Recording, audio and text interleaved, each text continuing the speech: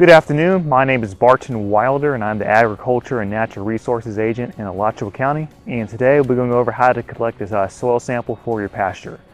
It's always important to sample your pasture at least once a year. That's going to check for the pH of your pasture to see if you need to add any lime to it.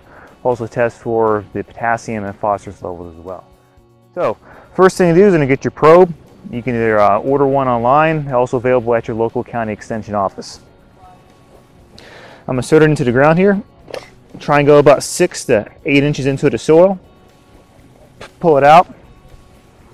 And I want to put it in a 5-gallon bucket or other large container. And I'm going to go around the area and collect it in try and get a random sample, about 10 to 12 samples. All right, I've finished collecting the samples for the soil test. I got them here in my 5-gallon bucket. I'm just using the probe here. I'm going to stir it around, try and mix all the samples together so they become uniform. Afterwards, you want to let them on a sheet of newspaper or cardboard, let the soil sample dry for a couple of days to remove some of the excess moisture.